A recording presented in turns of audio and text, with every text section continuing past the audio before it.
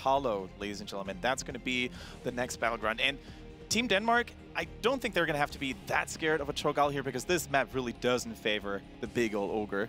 But there's other picks, like Zarya, you said, could always be good for a surprise coming in from Carsey.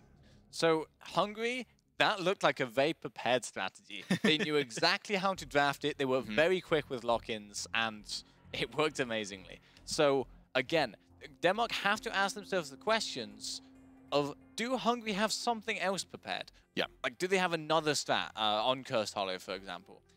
I don't think Denmark are that worried, though. That was definitely a cheesy game. Considering the situations and the draft that they had, they actually hung in very well. They got to level 20, which, again, that is actually very favourable for Hungary. But they did still make it, and they were competitive even in team fights. So if I'm Denmark, I'm not too worried. I'm just saying, okay, guys, let's reset. We know we have more experience. Let's just be ready for whatever comes at us next. Exactly, and they definitely do have the player material here, featuring players like Youngbeck. As a coach, he should know how to really boost a team in terms of morale, how to not let themselves get down too much. So let's see what he can pull off the head here. Also, Nyman, shout out to him. I think he did a good job on that ETC. Managed to survive for a long period of time. Not going mosh pit, though. Is that something you could criticize, maybe? See, I think you can criticize it because I think there was quite a few occasions where this Cho'Gall between level 10 and 13 was playing aggressive when he had no business doing it. But you have to realize, as soon as you mosh and the Cho'Gall suddenly gets an Ana grenade and smelling salts, it's kind of all over. Mosh was not value. True. After 13 in that game. There was sleep grenade, there was Dahaka threat coming in. There were a lot of potential issues with that. Yeah. So Dahaka again. Yeah, Diva Dahaka.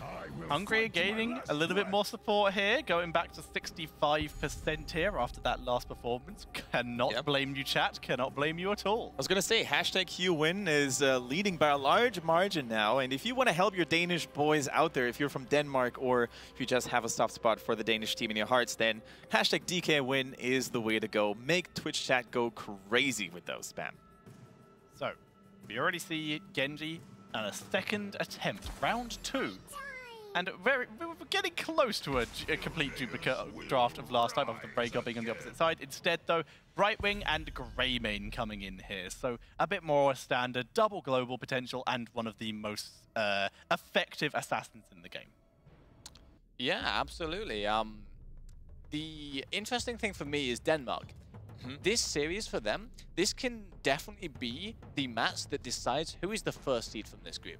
And the fact that Denmark, they had to make a decision. They had to say, do we stick with Genji? Do we stick with what we tried last game and just hope they don't have some weird strategy again? And that looks like the decision that they've made. I personally would have liked to see them adapt to a much more standard, much more flexible draft setup and try and be more reactive to what Hungary can bring.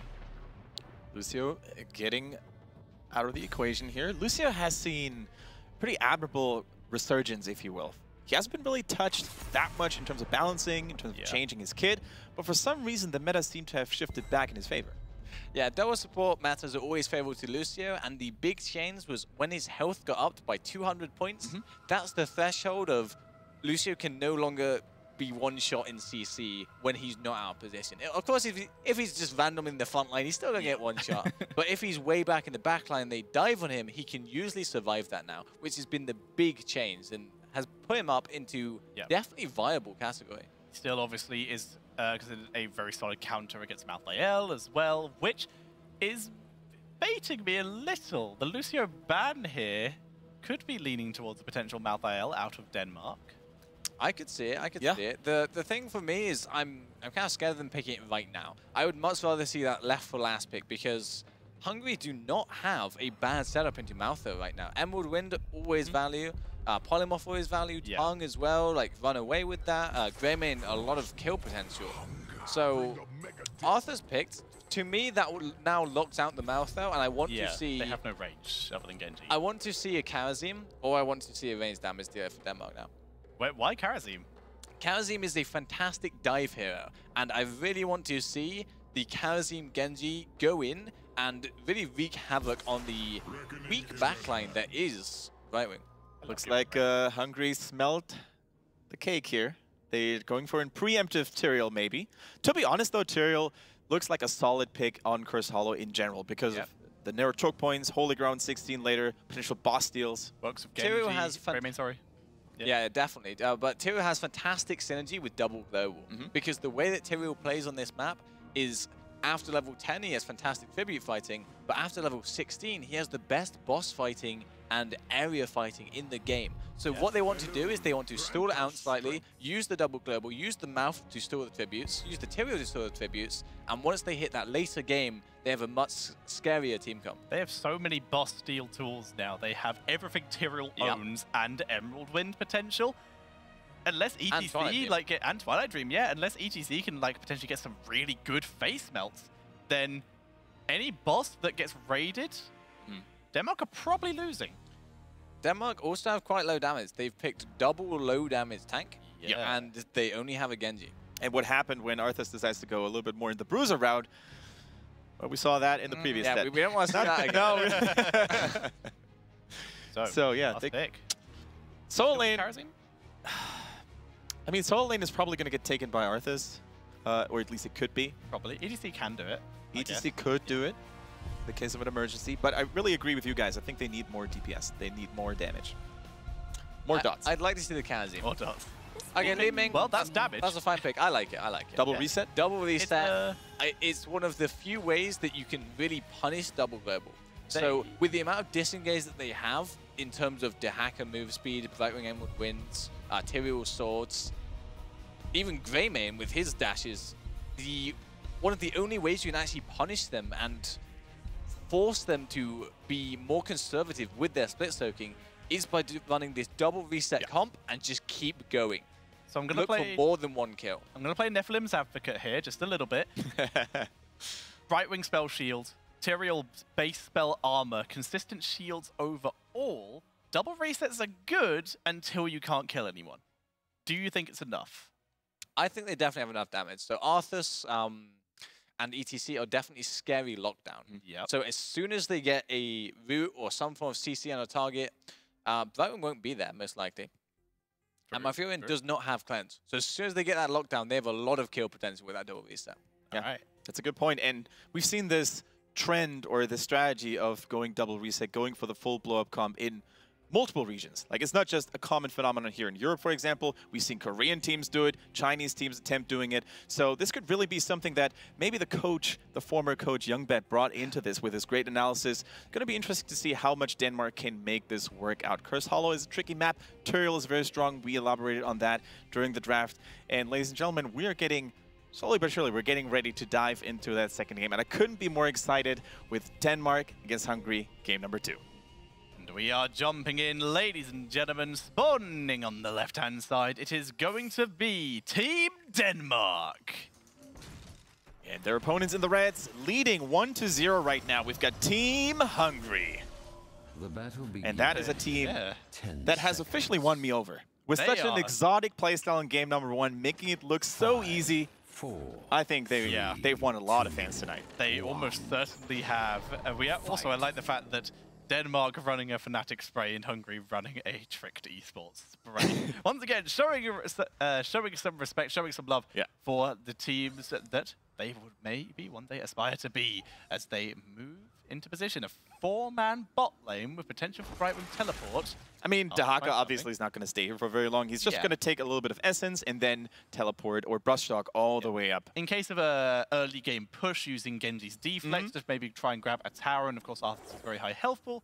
It's always a potential you can do. So look how carefully Denmark is playing this. Li Ming in the top lane does not have the guts to really move out. They're patiently waiting until Dehaka is seen, until they know where Greymane is. So pretty good stuff. Very patient, very calculated approach by Denmark.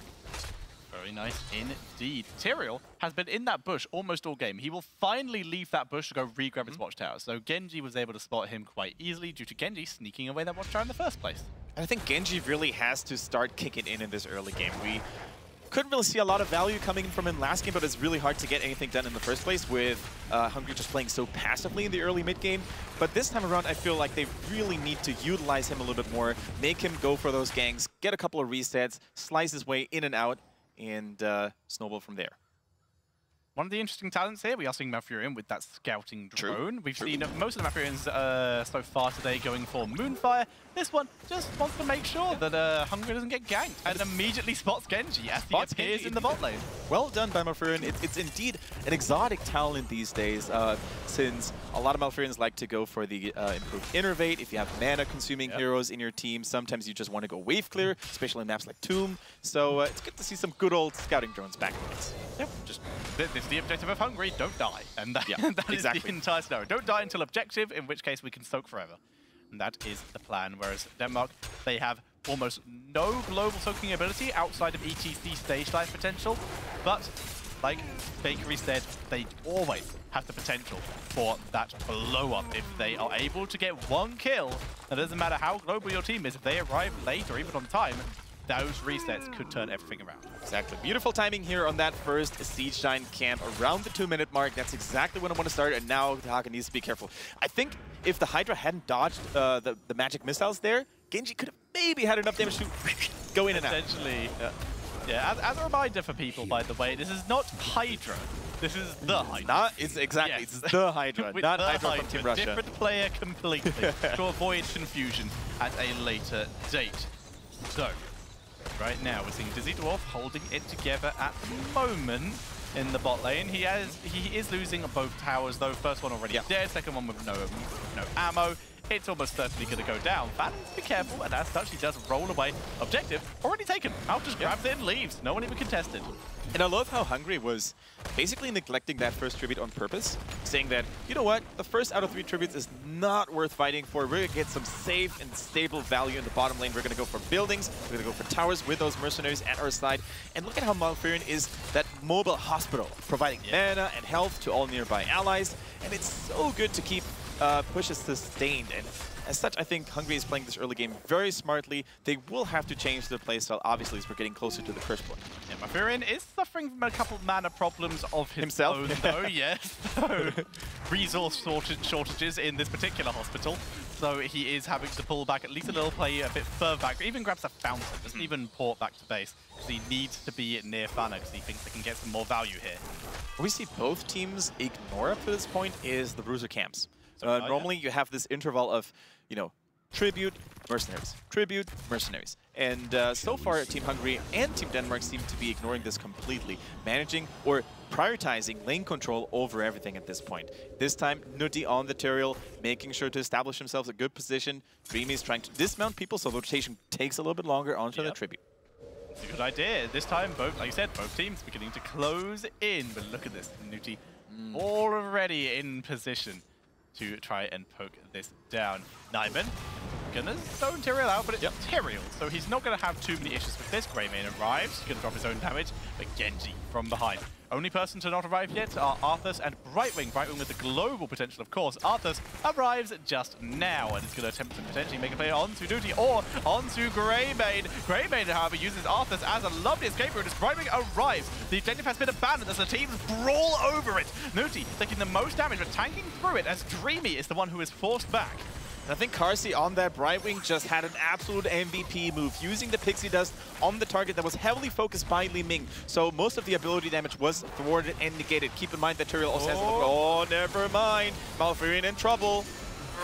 Dobos in the shield! The shield's coming in. Brightwing with the clutch. Objective is still not taken as Nyman dropping down. Dreamy's going to try and sneak it away as the chase comes in. Target's running for it. Good faithful, but the food didn't get it. Denies it. Malfurion with the denial as we still see the push going in, and the first kill goes over to Hungary, and they will take this objective after what was about a 2-minute fight. That was a pretty crazy fight, and that happens when you have good teams who fight each other on even terms. Beautiful to watch. I think, though, the problem here was Genji channeling the tribute a little bit too much and not getting the value. I liked the move. It was a really cool idea of, we're getting counter pushed, this fight is not going our way, trying to sneak it and just leave. But he was a split second off. That Malfurion, basically max range Moonfire, was all that stopped him because ETC denied Dahaka. It was well executed. Hungary just executed even better. It was very unfortunate. Genji channeling that long basically meant he was not participating in the fight, so he was almost pseudo-dead, if you will. Only, yeah. So a little bit of an unlucky disadvantage here now for Denmark, that they couldn't really threaten the curse point for the next tribute, and for Denmark, excuse me. And Hungary's doing a really good job now, taking a lead in XP. Level 10 is around the corner, and I do have to say that I love the guts coming in from Hungary, not going for cleanse on either support. Right wing. He just hit level 10, and That's rough. A quick pick Emerald win to escape, but that final hit was all it took. This does have a meaning, so only on a 10-second cooldown, to not activate fully, so it will be available when he returns, which will be 10 seconds time, and the objective is just spawned. So as long as Hungary can delay, or if Denmark just don't contest, which looks like it might be a possibility here. Okay, yeah, they're contesting. They are contesting. Twilight Dream immediately used by Malfurion to try and keep himself alive. Sanctification's lovely forces Dreamy away. Right Wing has returned and may have to drop Emerald Win. Already had dropped Emerald Win, sorry. A Dizzy Dwarf still kills off Malfurion. He's alive for so long. Carsey focused as well. Genji doesn't get the reset. However, Arthas does, and that means Li Ming is getting the resets in the backline as Nuti is dropping low. Arthas getting all the kills, but Li Ming with the poke potential does not finish off Hydra thanks to that burrow. Dizzy Dwarf is a machine. He is such a machine. He's killing everything. Thana's just out of there. They are done with this. 3 kills to 2 in favor of Denmark, and they pick up their second tribute, of the game, but they did lose bot fort. They did lose the bottom fort, but that's literally the only thing you can complain about. Hungary played that team fight so well in the early stages of it. Like, they had a spot-on Sanctification. The Brightwing action was super good, but in the end, I would actually say it was a one-man Arthas show. Him staying alive, dealing so much damage. He battered the backline. Yeah. Prioritizing the right targets at the right time, going for Malfurion before level 13, no ice block available. He knew very well that he could take him out easily, and now it's boss time. Are we going to see a potential throw here in that pit? The boss hasn't been reset just yet. They continue to fight it. No, I think it's going to be a boss split. Yeah, bottom one. Yeah, ETC runs away. He does have stage dive, but he also has self-perb. I can't remember the term, not self-permanence. What's the term for like just what is it? Self-preservation. There we go. That's what he has. Self-sustain. Decides to not just dive in, get himself killed in exchange for a potential boss. Yeah. Really solid, really good performance here by both teams, keeping the game close, and that's exactly what we want it to be, ladies and gentlemen. But this tribute is in a very good spot for Team Hungary. It's close to their base, close to the fort. It's in a very nice choke point, so if the enemies wanted to go past, they would have to take pretty much damage in that. Yes, they would, and as such, they pick it up, bring it to 2-2. So both teams are already looking for that cursed point. Difference is the forts are just leaning more and more in favor of Hungary. That bot one's already gone down in exchange, so the bosses will both get at least a force value, and that's actually going to force ports out of both teams. Exactly, both teams mirroring each other, if you will. And what did Mouth just heal? Did he heal a minion? Maybe he did. Gotta take care of the little guys. Yeah, I mean, he's about to be, so we gotta be a bro. Get value. Always gain value. If you're gonna leave, might as well heal the minion. No, the thing is, I like the call by both teams to teleport back in time because it's the respective golem lane. It's the respective boss lane, right? So if you take unnecessary damage on those outer defense lines here before the keep, or in front of the keep, you're gonna pay for that in the late game, let's put it this way. Absolutely. So clearing those up as quick as possible. We actually saw that Denmark did lose their gate and took a single hit on the tower. Not sure what happened to Hungary's bottom lane, but Brightwing was down there the entire time. Yeah, Brightwing was able to protect that pretty well because she was there for so long in advance, already burning it down. All right, and both teams, you can really see how there's a single map objective left. No mercenaries. There we go, the one bruiser camp just came back to life. But Denmark side. Exactly, that's a very good spot for Denmark. Team Hungary need to make sure that they are... No, are they going to let it fall? Okay. I don't think they can. Yeah, they can. They've got double global. They've got mercenaries pushing in the bottom. I think they can actually afford to ignore this. Just stall it out a little bit. Though. They will prefer at least a delay. There's the Eldritch Might delaying. What? Here's the stage time. They are very split. They need to group back up to get huge diamond. Good Emerald win to zone away. This lets Malfurion get into the sanctification and stay alive. And Central keeps Dizzy Dwarf alive though, and guess what? He's in the backline again. Although Nyman being forced away, Nuti just wrecking through this, and him and Hydra pick up Nyman. Dizzy Dwarf realizes he's outnumbered and is forced to retreat. Oh, is Team Denmark going to be able to save themselves from the Dark Imperial onslaught? Oh, by Rhaegar.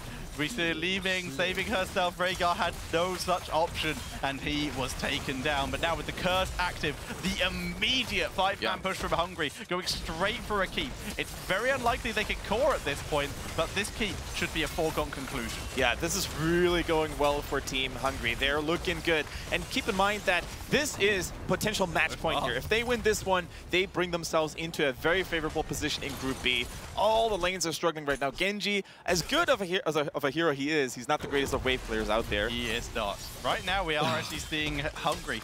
They are rotating around the map so quickly. A lot of this actually has to do with Tyrell's level 4 talent, right? Yeah, the Swift Retribution, it's so good. I wanted to talk to you about that, actually, because he deviates from the standard build we're used to seeing with Radric Forging, going for a little bit of a Q-center build. He's going full Smite. Yeah, and the difference here between the Smite build and the Radric Forging. The Radric Forging means you're more likely to land that holy ground that basically zones people out and steals objectives. Whereas the Smite build with Swift Retribution means that you and your team, not just yourself, you and your team are hyper-mobile. It allows Malfurion a little bit more freedom, it allows Brightwing a little bit more freedom, and especially allows the Haka a little bit more freedom. And he's a race car to begin with already. Exactly. He's super fast already, so it just seriously helps him. All right. Now, they basically use all of their trump cards, though, Team Hungary. That is, no longer are they close to getting another curse. No longer can they threaten to keep just like that. Instead, they're going to have to be the passive ones now, shutting down a tribute, a further tribute for Denmark. Because one curse and one unfortunate team fight can bring Denmark back into this game. Really, really could. And you can see Denmark hiding away here, not wanting to get caught out of position. They have no reason to be on the map right now. There's no objective yet. They can wait for the next objective. They're on even talents. No reason for them to get caught out of position right now. Exactly. And what's really good about the team composition from Team Hungary here is the global mobility. You can always threaten keeps now. You can always threaten lanes only to arrive in the nick of time at your ally's side, making this such a difficult team composition to deal with. In fact, if you take a look at it, they basically took a couple of Fnatic elements. They are the team that popularized this heavy global mobility style, and it's worked out so well for them in the past. It's working so well for Hungary right now. They are really putting on a show with scope mobility. Boss respawns up in the top lane. Those are going to be Bot huge. 1 will be ready very soon. There it is. Now, are they going to go for a trade? We're going to see Hungary go for theirs. How quickly can they do this? And will we see the reaction from Denmark? Oh, the reaction from Denmark is apparently just scout. Yeah, I think I'm fine with Hungary starting this, although Genji is nearby, although it's very obvious for the enemy team what they're up to. But Tyrion, Sanctification, Holy Ground, there's no way Denmark can steal this. Right wing. DPing in, gaining vision. Gets caught. That root could be huge. Emeralds, zoning out. Here comes the stage time. Boss is already taken, and EPC is in a bad place. Beautiful timing on the isolation. Sanctification. It's a massacre, Kendrick. Ancestral will save Arthas, at least for the time being, but a relentless pursuit. Genji in the backline, though. Brightwing with the shield on herself, and Greybay keeping them alive. Genji is running out of Dragon Blades. He's forced to retreat. Dizzy Dwarf with the fruits, trying to save himself. Think of Dizzy Dwarf, but he's Go get him, boys! Health finally down. Genji trying for a last-minute delay to stop the enemy going for his core. Don't chase him down, you fools! Yeah, it's Prism works. He saved his team the game there. Exactly. All you need to do as Team Hungary right now is to focus on the base. If you can't take the core because you think it's too early, just go get all the keeps and keep those enemies nailed into their own base. Also half health. Li Ming alive. Genji alive. Reset potential available. And that forces Hungary Take back. the second boss even. Exactly. Yeah. That Genji just saved his team the game, or at least delayed the inevitable. That is a very good point. If they hadn't chased down the Genji, they could have potentially grabbed another objective, like a keep or even the second boss. Go for the double boss play and keep them in their base. I think they can even start right now. Like we saw how powerful the material is. They have Emerald Wind. They have all the tools except for Thank. Thank is the one that I'm concerned about them missing. I do want to highlight Brightwing's map awareness here, by the way. She didn't have vision on the enemy team who was charging and leaping at her. She just had the game sense. She saw the limiting spells and immediately popped it because she knew that she would get jumped on very soon. Yeah, you knew Genji was on the side. She knew she was going to be hit from multiple angles. There's no way Li Ming is in front of her tank to just drop it. It worked really, really well. So cool to see. And now, of course, level 20 is around the corner here for Team Hungary. They can now decide whether they want to play greedily, going for another team fight in the boss pit. This tribute. Yeah, or they want to deny the curse, which in my opinion is the right play. Well, they're not even going to deny the curse. Hungary, sorry, will deny the curse. Yeah. Denmark, if they can get the curse, they can get You shall not pass today, my friend. Shall not pass. Dizzy Dwarf, even better delay. round 1. 20 is not available. This is probably the last chance Denmark have to fight on even talent tiers. Hydra misses the drag. Twilight Dream only on Arthur's. He survives. Stage dive into the back. Emerald Wind completely separate CTC. He power slides through. He gets that set, giving himself alive. Dragon Blade is active. Deflection, giving him at least a little bit more sustain as he tries to drop down Malfurion. But the Genji gets it! The teleport does not land. Genji is alive. And looks like Denmark have cleaned up this time. Carsey has found Dreamy. This is cursed. This should not be a fight that Genji should win out of that health of Brightwing. And as such, Brightwing full retreat. And Denmark, with the turnaround, they're going for keeps. Tetra, this changes the entire game flow. They get this kill. No way. They can't lose anyone else. That was so close. That was huge. If Greymane had died there, there wouldn't have been any damage to us to really threaten and slow down the advance of Team Denmark. And look how cheeky they are. They know this is now or never. Yeah, they've taken the most direct route possible to this keep. Because it's the only one lane where the fort is down, so it's the only one that will make the core vulnerable. Emerald 20 seconds to end the game. Greymane dodging all the CC. His damage is absolutely required to save this game. Driving Emerald Wind splits the team. Greymane doing any damage he can. Genji staying alive as the core. Can they do it? Drops. The health bars are dropping down. Dizzy Dwarf is Nyman. They got one. The teams are alive. Dreamy takes 2, 3.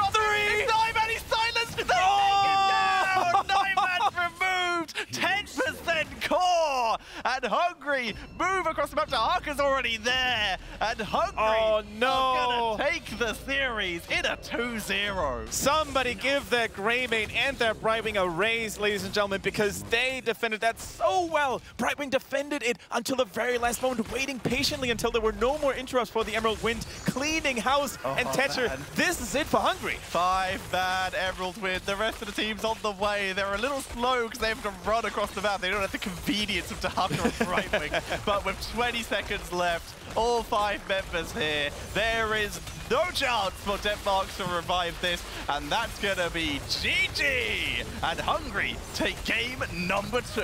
In spectacular, in absolutely spectacular fashion. Hungary wins another round, takes the first best of 3 here in the Nexus games in Group B, and they couldn't have done it in a just more mind-blowing fashion. I'm just super flabbergasted by the way they managed to defend that core. Beautifully done. 2 against 5. That was insane. So, Brightwing, again, Carsey, he was my highlighted player, he's my key player, and he performed in this series. First of all, in Cho'Gao, you know, no happened there. But second of all, on that Brightwing, the Emerald Wind on the court was the only Emerald Wind that could have saved the game. It hit like 4 people. It hit everyone, I think. It was insane. It was so good. Is that a replay? Please tell me. I hope that's a replay. I don't know, because I was busy running down here. Like, oh yeah, you because you thought the game ended like we all thought the game ended a little bit earlier. I thought it was ending with that top boss, but as it turned out, Denmark were very heads up. The Genji especially managed to bait the whole team. Just good distraction. Yeah, and that saved the game. Yeah, it really did, and it goes to show that kills aren't everything, especially when there's other, more precious, more valuable objectives available. But Bakery, sorry, go ahead. My KDA, Kendrick, please. That's not how the new matchmaking system is going to work, guys. It's not about KDA. All right, Bakery, do us a favor and show us those plays. Let's go, guys. So, every fight in this game was absolutely insane. This is the first one. This fight goes on for like over a minute, I think.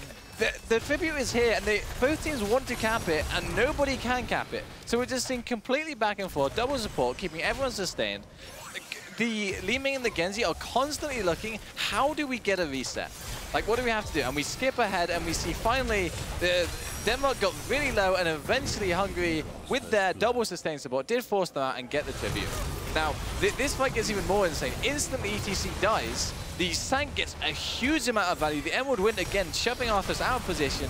Genji is still here, though, and Malv's going down. Good Ancestral, and now it looks like the fight is in Denmark's favor, but it's not quite, because, again, a good polymorph, instant punish onto the Greymane. But wait, whose favor is it now? It's a 2-for-2. Unfortunately, there is going to be Tyrael falling down, so Denmark got the favorable trade here. Hungary, though, they come back in this team fight. Instant silence from Mouth onto that stage dive. Instant Emerald Wind completely splits the team, almost kills the Arthurs, but they can't quite kill him. However, this does mean that ETC 9-man, he does end up out of position. He slides away, but it's into the hacker. It's not enough. And this is where the game goes from a very even slugfest into completely in Hungary's control. They get one keep, they get half HP on the other, and this potentially can be the game. They only use the Emerald Wind here, they only use the silence for a kill. It's looking like a fantastic situation, but somehow, if from very heads-up play from both the Leeming and the Genji and the Arthurs down here, they keep everyone alive for so long that Hungary cannot end the game. And here I do want to highlight Carsey's map awareness. He didn't see the entire enemy team was ready to jump on it. Like he just saw one or two, Absolutely, saw the Leeming spells, and immediately popped the emergency brake. He knew that something weird was going on. So he instantly pops Emerald Wind, and he knows that more damage is coming. Instantly pops the Ice Block, and Genji saving the game like that. So sneaky. Absolutely love it. So again, another insane tribute fight about to happen. So it all starts, it all kicks off. Who knows what's going on, honestly. And this fantastic stage dive right onto the backline, and they do not get the kill with that isolation. The Ancestral goes off, and as soon as Sank and Ice Block are down from our Fury, this should be a fantastic fight for Denmark, and it is. Yep. Genji killing off Furion in the backline. It's just a and the double resets. And then now, it's Curse, they go for the core. The Emerald Wind was absolutely insane. We didn't quite get it, I'm afraid, on the replay, but 10% and everybody gets cleaned up. Everybody was cleaned up. Unfortunately for Denmark, they couldn't crown their momentum that they had accumulated here with a victory. They still have a chance, though. They have a chance if they can potentially beat Germany. They still have a chance of making it out of this group, which, as we saw in the previous series, not as easy as we would expect it to be. And they still have to play against Belgium, which also put on a really good show against Germany. This group especially in game one, intense. So I was very impressed by both of these teams. It was a 2-0, but you know, in my mind, this is Denmark having a good showing, showing they can actually compete and definitely make it out of this group and possibly go far. But Hungary showing why I was so high praised. You know, like they really impressed me. Yeah. And unlike the previous series, Germany versus Belgium, this felt like a fair and square battle. This felt like two teams were fighting it out on even terms, and it could have literally gone any other way, either way's team. So pretty solid. We're not done just yet, guys. You would be a fool if you decided to leave us right now, because we have one more best of 3 coming up. We're going back to Group A, basically, here, with the El Clasico, as I want to call it. France versus the United Kingdom. A team that... Yeah. Go ahead, Tetra. What would you describe them? Team UK? Yeah? I would describe them as much more organized than I expected them to be, so a little bit of a faith there. Also, favorite? Come on, really? Favorite, maybe. They're my favorite because I'm biased. But that's what I wanted to hear, basically. Yeah, in terms of skill, I think it's going to be a really good match. I think the major talking point here is that France are definitely overrated by a lot of people. A lot of people place them really highly. I don't agree with that. I think they're probably a step below Poland and Spain as well.